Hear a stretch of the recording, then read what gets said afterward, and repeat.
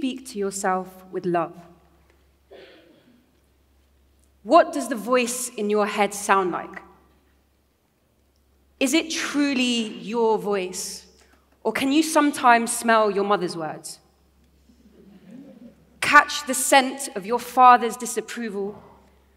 Notice headlines from the media stamped across your mind suggesting you are not enough. We live in a world where language is often manipulated and misused to serve those in power.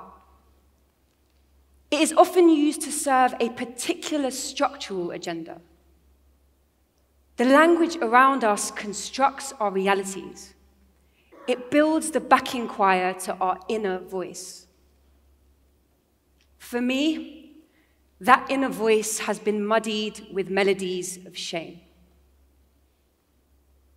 As a queer Pakistani Muslim woman, I have at times internalized the messages shoved down my throat.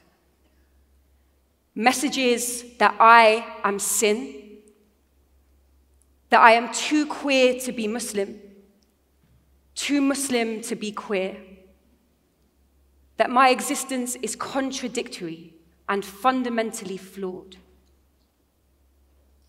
I had swallowed these messages, tablet by tablet, when I took a near-fatal overdose over 10 years ago.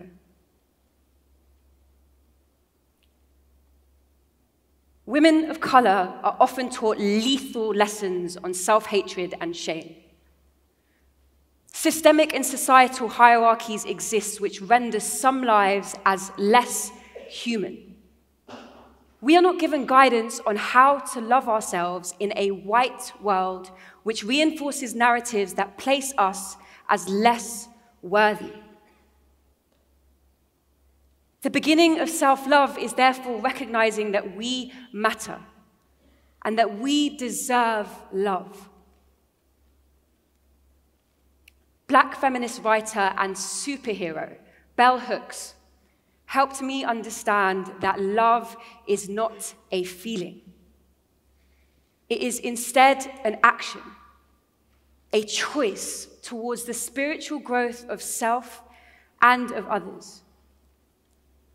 The loving action that I have chosen towards my healing is writing to myself with love through poetry. I am learning to resist the harmful narratives imposed upon me, to re-author my own truth with my own voice. I write over the Islamophobic stereotypes of Muslim women as silenced, submissive, sexually inhibited. I write over the homophobic assumptions that homosexuality is the white man's evil, that one cannot love Allah or God whilst loving someone of their own gender, that sex and intimacy cannot be a form of prayer. As a woman of color, I have often felt under siege, and my emergent strategy is one of love. I write to their oppression with love. I write to their ignorance with love. I write to myself with love, over and over, until the remnant ink of their hatred starts to fade from my heart. It is an ongoing and committed and really difficult and uncomfortable practice, learning to speak to myself with the kindness of a friend, learning to remother the inner child in me with forgiveness. It is a transformative and expansive process of unlearning harmful narratives and relearning acts of love. Unlearning and relearning, unlearning and relearning. Rewriting the inner script of my life through poetry. I'm going to share a poem with you now. This is one of my poems that is inspired by a line from the writer Mary Jean Chan. It's called Dead Daughters Do Not Disappoint.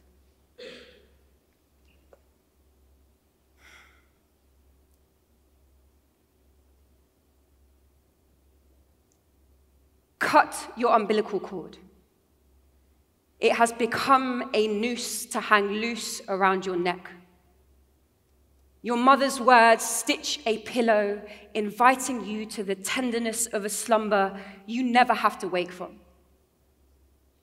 And when Nas said, sleep is the cousin of death, you wonder whether he ever smelt the stench of first breath after that 6 a.m. alarm, which reeks with the unbearable stench of still living. Still living. You hit snooze and watch God ringing your phone. Ask him. Ask him whether Ammar will be more forgiving in paradise. Ask him if you'll even get there. But regardless of his advice, you know that even your dead body could not be baptized of sin in an ocean of her tears. You cannot stop her weeping. Exit her mouth. I know there are days you wish you never came out, days you wish you never came out of her. But it gets better. Soon you'll stop playing Biggie's Suicidal Thoughts on loop. Soon you'll be blasting Tupac's Keep Your Head Up and really internalizing that if they can't learn to love you, you should leave them. You don't need them. You don't need her. So cut your umbilical cord. Let the baby in you run free. Let her run back to you. You are her home. You are home. A home that you can never be kicked out of. Thank you.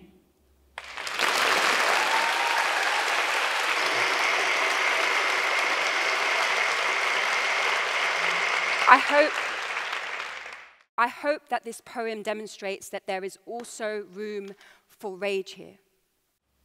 Also room for heartache and grief over all of the wars that I have endured with others and myself. But I am learning to meet it all with compassion and a self-acceptance that is radical. In current times, poetry may be seen as irrelevant. But how can such a personal truth-telling not be political, not be necessary, not be urgent? As a poet, I stand naked with my words, knowing that each expression creates a world in itself. I labor with love and brave vulnerability to offer the exact articulation of my truth, a truth that needs to be heard. This self-definition is a vital act of liberation for Black and brown bodies that have been colonized. Falling in love with myself and falling in love with another woman is a political act in itself as a queer Muslim.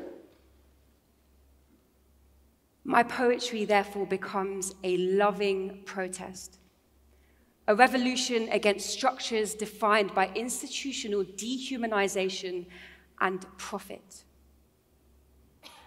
In meeting myself with love and unconditional compassion, my heart opens to doing the same with others.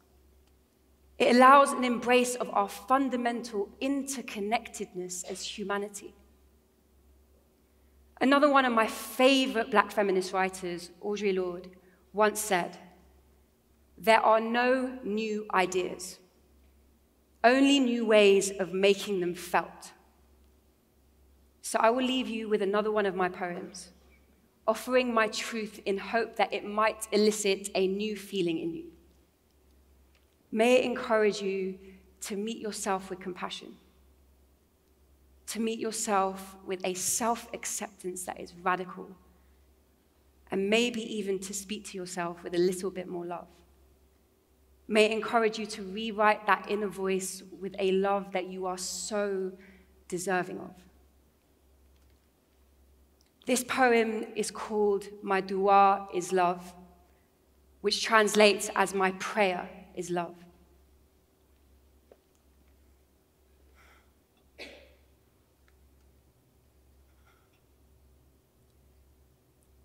I am learning that the desire is not dirty, that I need not pray myself clean. that shame need not shove me to my knees, forehead to Zameen to bring me closer to my deen. My dua is love.